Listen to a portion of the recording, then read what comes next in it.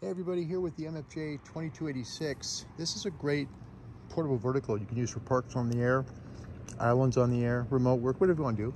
I'll show you how I did mine. I just basically went to Home Depot, got a couple pieces of pipe, just galvanized pipe, hooked up the trailer mount hitch to it, ran the coil, and then straight up the whip. Now, I basically set 4 ground radials out to measure out right about 7.2 megahertz. That's where it's at. And strung out 4. There's 2 in that direction over there.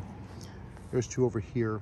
I'm using a Zoom 35 analyzer here. We're going to just run another sweep real quick.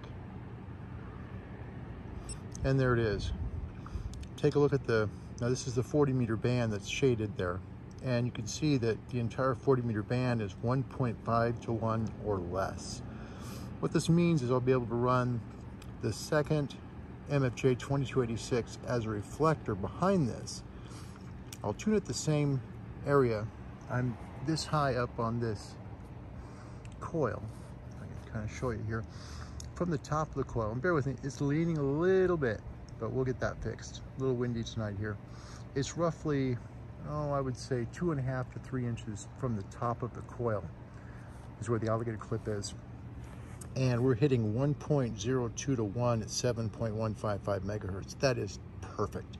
So we'll put the second one on, see about running it as a reflector, and see how we do on the shows. But there you go. That's the MFJ 2286 with the Zoom 35 analyzer, and just getting things hooked up. The ground radios, there are 4 of them.